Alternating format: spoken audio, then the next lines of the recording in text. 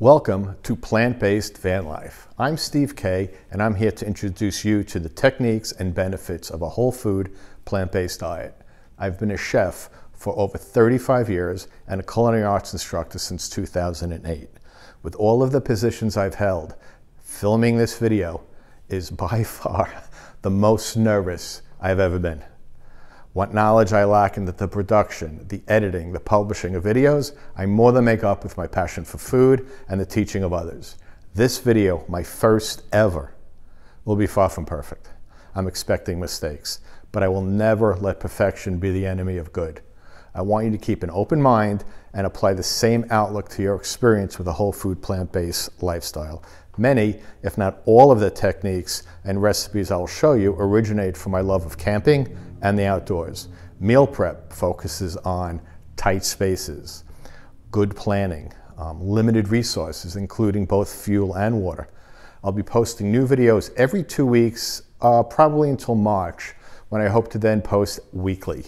Each video will begin with an introduction and kind of a mini lesson, explaining what question I may answer or problem I will help solve. The second part will then be a step-by-step demonstration of that day's technique with a corresponding recipe. At the end of each video, I hope to answer any questions and respond to any comments from the prior video, the prior week, or any other questions you might have with a whole food plant-based lifestyle. So feel free to like or subscribe below, or comment on my Instagram page, Plant-Based Van Life, no hashtag. Today's recipe is for a pasta dish with mezzi rigatoni, sausage, spinach, grape tomatoes, and kind of a cream sauce, a mock cream sauce. All ingredients plant-based. And remember, this is my first video. And yes, I'll be making mistakes. I think I made 2 already. But I'm looking to improve a little bit each time I publish. So welcome aboard and welcome to a whole food plant-based lifestyle. And since I don't know how to pause the video, I'm going to take 2 seconds, adjust the camera, focus on my prep and my pan, and we'll start cooking. All right, give me a sec.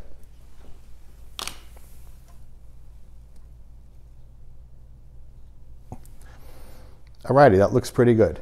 So basically what I have is a spot burner with a 10-inch nonstick pan, a high heat spatula, and my prep. Especially when I camp, especially when I have limited resources.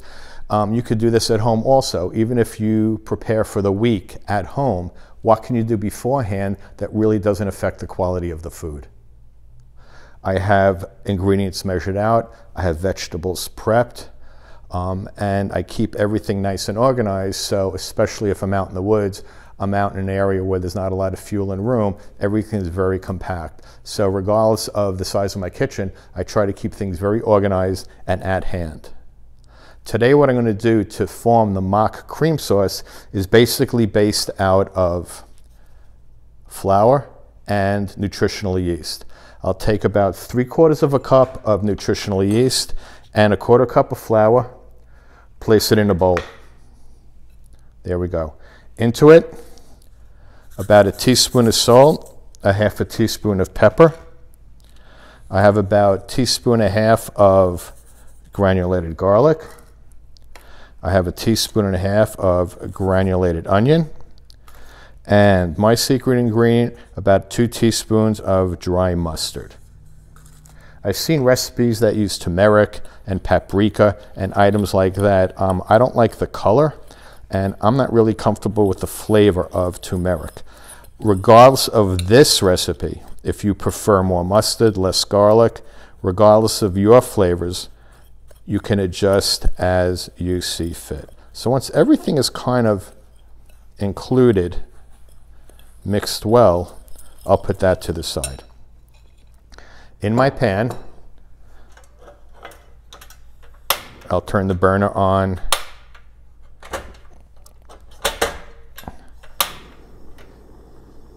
And I'll add a little bit of what I like to use,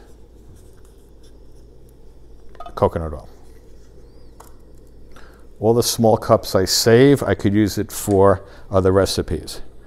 Once my oil melts, I'm going to add one of my favorite plant-based ingredients, is a sausage, but it's a field roast. It's a company I found a few years back. Field roast sausages really, really have a great flavor. And more importantly, I know it's hard to understand in certain food, it has a good mouthfeel. It feels like you're eating sausage. It has a good bite to it and really, really good flavor. So once I kind of sweat the sausage in the fat, I'll start making my sauce. And basically what the sauce is any flavors coming from the sausage. I'm going to add some chicken stock, some oat milk, any non-dairy milk. It could be a nut milk, it could be, like I say, an oat milk. And then I'm going to add about 3/4 of a cup of oatmeal and 1/4 cup of my mix. That's going to thicken. And then I add my rest of my ingredients. The whole dish, because I prepped it beforehand, probably takes only a few minutes to cook.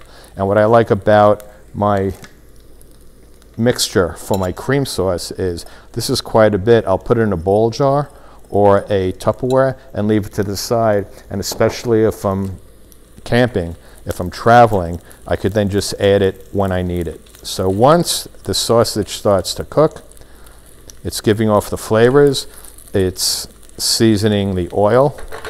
I'm going to add a little bit of vegetable stock for flavor.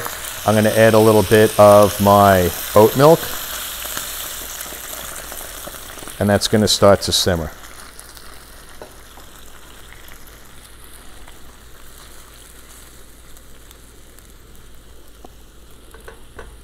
Once that starts to simmer, I'll take about 1/4 cup of my filling.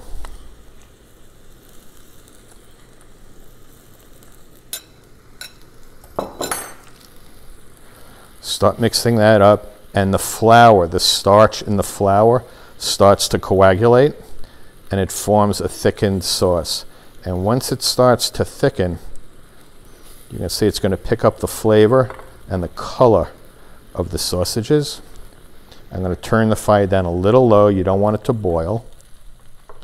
And you're just going to slowly stir it until it comes together.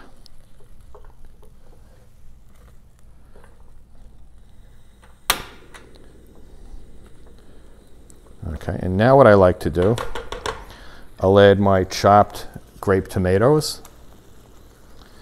And what's nice about grape tomatoes, tomatoes as a whole, is the acid in the tomatoes kind of cuts the richness of quote-unquote the cream sauce. And I really like how tomatoes add a little level of flavor with the acid. And then I'll add my spinach. I add the spinach right at the end because one thing about spinach, it usually cooks down to nothing. And already the second mistake I made is I left my pasta in my refrigerator. So now I have to go get my pasta. And I don't know if I could reach, so hold on one second.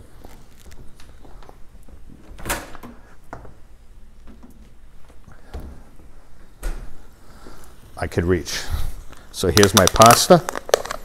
And again, to save time, to save resources like fuel and water when you're out camping, what I do before I go is I cook off my pasta, shock it, toss in a little oil, and portion it out. This is about 3 ounces of pasta. The heat from the sauce, the flavors are all melding, and once everything is combined, you're ready to go. A rule of thumb for me is I try to stay light with white carbs like pasta, white flour. So what I try to do is half the amount of ingredients, half the amount of pasta. Once it's all comes together, and I'm going to stir it, shut my fire off, and place it in my bowl. So the whole thing really took a few minutes to put together. There you go. With a non-stick pan and a high heat spatula. Again, I'm out in the woods. I don't have a lot of resource. It's easy to clean by scraping everything down. And the last step that I like to do, which I learned the hard way, is take a spritzer bottle I always have in my van, spray it,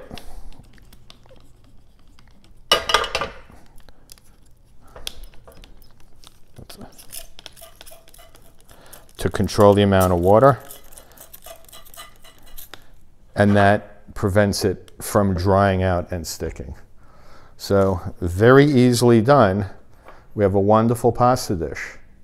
Cream sauce, sausages, spinach, and tomatoes. Bon appetit. Since this is my first video, I'm not sure how to end the first video. I hope you enjoyed. Already I made a mental note of a few things I have to change and adjust, but like I say, I'm pretty nervous. I think it went well, regardless of the flaws, and if it was a little disjointed. I always thought the focus is the content. The recipe is a great recipe. I will probably put a link in the YouTube comments, and I'll set up the ingredients on Instagram when I post later today. So again, I hope you enjoyed.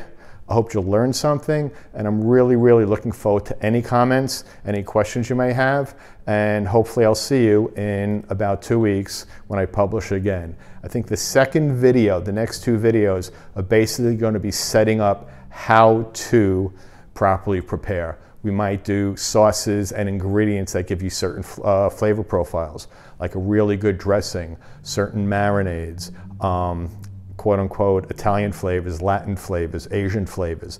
So depending on the ingredients you use, you could always cook different cuisines from different cultures, and you're still using basic techniques. So again, eat well, be well, and I'm looking forward to seeing everybody in a couple of weeks. Thanks again for joining. Bye-bye.